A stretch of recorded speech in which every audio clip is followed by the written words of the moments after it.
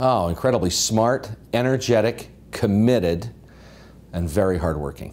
Oh, I think Deborah has a lot of strengths, but clearly I think her greatest strength is her leadership. She leads by example. She empowers her people to do the job.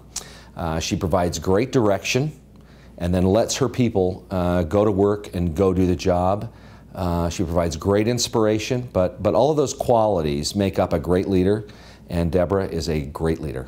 Oh, Deborah's excelled in the area of service because she has an enormous heart. She has a great head on her shoulders, but Deborah is a very, very compassionate person with a great heart and loves to help out others. And that's why I think she spent her life and her career doing just that thing in our community. Oh boy. Well, I do have a lot of memories of Deborah, and this is a great one. But 2 years ago, when our community was probably at its most distressed in the last 20 or 30 years because of the economy, philanthropy was having a very difficult time, nonprofits were having a very difficult time, Deborah and her staff launched a short-term 45-day program called Neighbor to Neighbor. And it was above and beyond everything that United Way does day in and day out. It was in November of 2008, right at sort of the peak of the crisis and the panic and the shrinking of the economy and markets and shrinking of giving, right before Christmas, right before all of the things that United Way does during the holidays.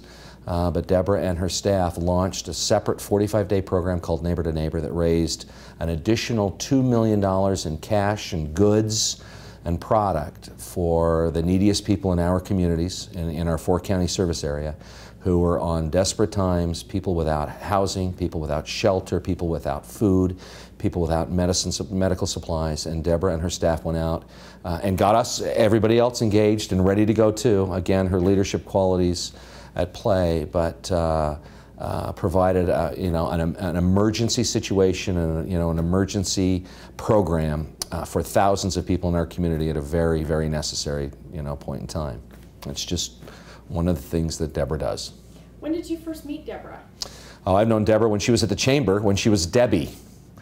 Later, she became Deborah. Now she's going to kill me for saying that. So, but no, I knew Deborah when she was at the Chamber, and when I was just a really young guy working at my father's ad agency in 1975 to 1978, and they were down on 2nd South and 19 East. I think it was 19 East, 2nd South, where the Kinko's Copy Center is now in the Walker Bank parking terrace, and my father's advertising agency was up on top, and she and Fred Bayle and a lot of other great names in our community's history were there, and I've known her for a long time, but we've really worked closely together for about the last 10 years. What kind of projects have you worked on with her? Well, I'm on the board of United Way, so being on the board and the last several years being the chair of the board, we work on every project that United Way does, from funding cycles, from resource development to funding to working to transform United Way as an organization and how we perform in our community. So I've really worked closely with Deborah the last 5 years on transitioning United Way to a major community impact organization and launching our initiatives like community learning centers, Sealants for Smiles, Utah Saves, Earn It, Keep It, Save It, and our refugee welcome centers. So we've done a lot, and Deborah's accomplished a lot with her staff and with her board and with her partner companies on helping transform to make our community a much better place to live. Yes, absolutely. I shouldn't have been surprised by her leadership skills, but I am, and I'm not, surprised is the wrong word, but impressed. I always knew Deborah was a hard worker. I always knew Deborah was professional. I always knew Deborah was committed. But she's a very talented business person. Very talented business person. And in the last couple of years where United Way has really been challenged with resources, she has reacted in an incredibly responsible manner to cut every unnecessary expense, to cut travel, to eliminate positions where possible. But through her leadership, she's reduced expenses by about 36% to United Way. And first and foremost, cutting all unnecessary expenses at United Way to ensure that our contracts and commitments to our nonprofit agency partners in the community remain whole. And through her leadership, we've been able to keep that promise.